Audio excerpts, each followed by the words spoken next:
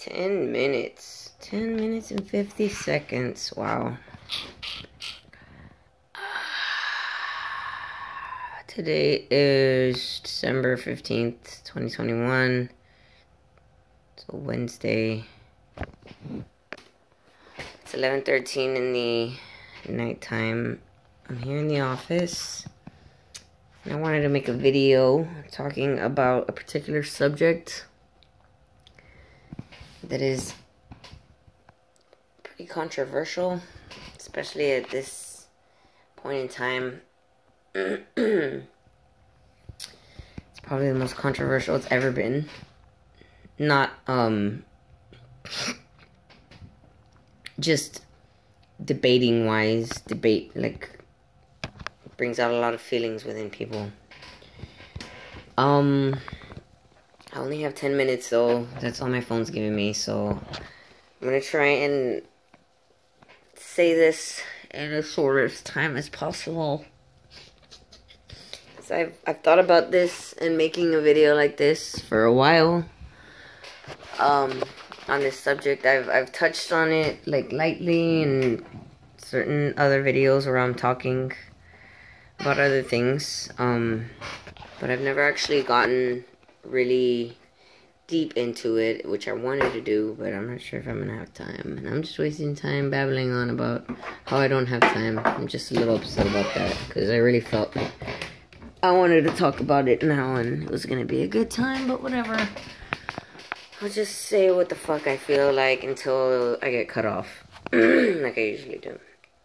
So, the topic that I'm gonna talk about is basically gender. And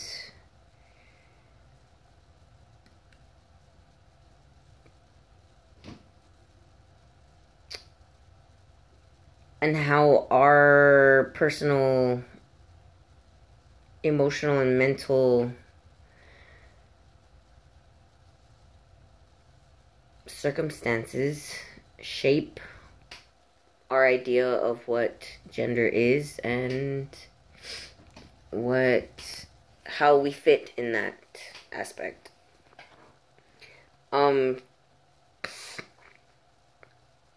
First of all, before I get into this any further, I want to make it clear that I'm not intending to offend anyone. I really don't intend or hope to say anything offensive, but I am not making any promises, because my perspective on gender in a nutshell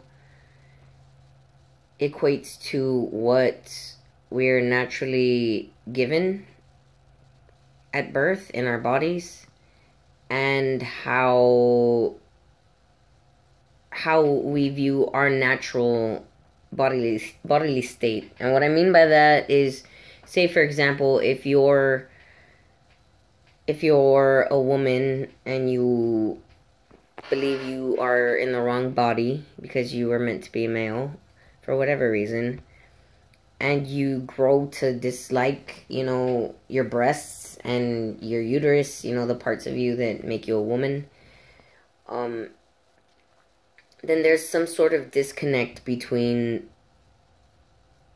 what you were given, who you are physically, and what you feel about yourself internally. Obviously, right? There's some kind of disconnect there.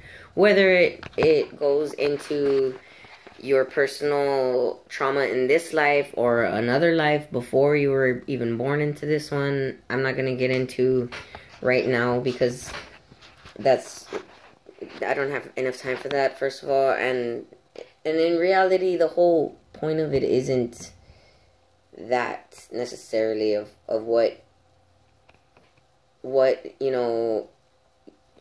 it doesn't have much to do about what you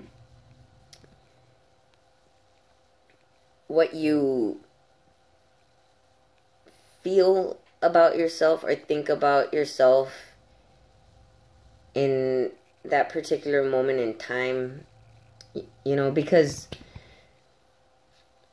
our feelings are extremely complicated, alright? They're not, sometimes, we feel angry and whatnot, but in reality, what we're feeling is pain, is hurt, and we just process it in a certain way. We process it in a way that makes us feel more comfortable with ourselves and who we are. So in that sense, you know, your mental and emotional mind doesn't only affect what gender you think you are, but also what characteristics you have as a human being, what kind of personality traits you're going to exhibit to the world. It has to do with all of that as well. So so it's really about your mental and emotional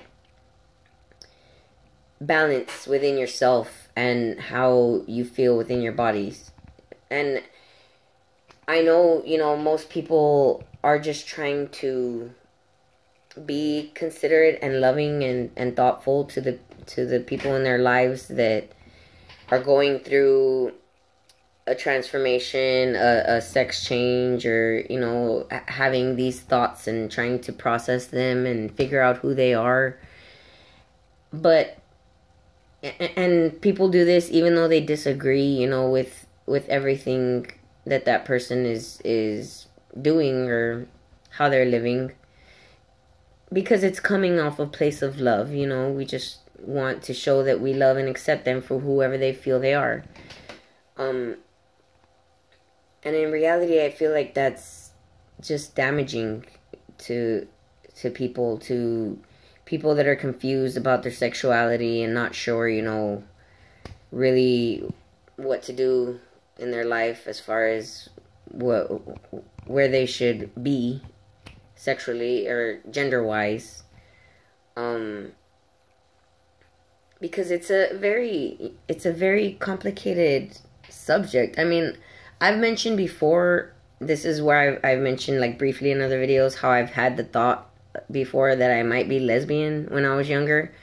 You know, I thought I might be a lesbian because I had a certain, you know, perspective about myself, and I fit in more with guys, you know. I hung out better with guys than with girls. I didn't really, you know, connect with young girls as much, you know, as I did with guys. I got along better with boys when I was younger. So, you know, there was that confusion, and then I wasn't as girly, you know, as other girls. I like to play rough, and I like to shoot guns and go hunting and, you know, do all kinds of boy stuff. But I also like to do girl stuff too, you know, so I was not sure, you know, and then when you have that whole, you know, that whole arena around you that you're growing up in, that makes you question, like, whether or not you are what you were born as, and, you know, that it's okay to be not that. It makes you kind of more open to the idea of moving in that direction, you know. But,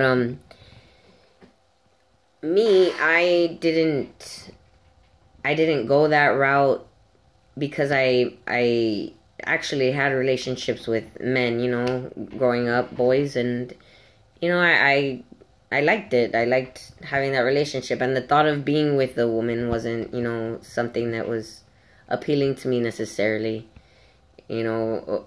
So I figured that maybe, you know, I was just confused in my emotions, and now that I look back on it, I know that that's what it is, you know. I know that that's what it was. I was confused because of how I behaved, essentially, as a young girl, and how the world around me was, pretty much, you know, how it was like, oh, girls are supposed to be like this and boys are like this, and, you know, it made me just feel not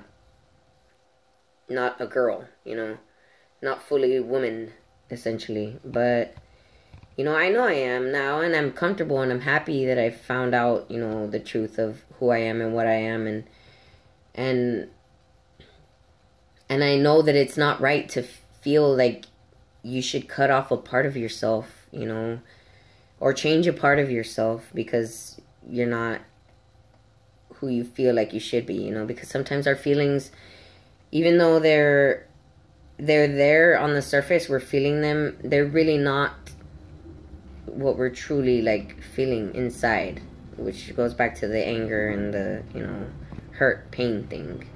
It's just, it just evolves into something completely different, and sometimes people don't ever come back from that. And I gotta end this video now because I'm reaching my limits.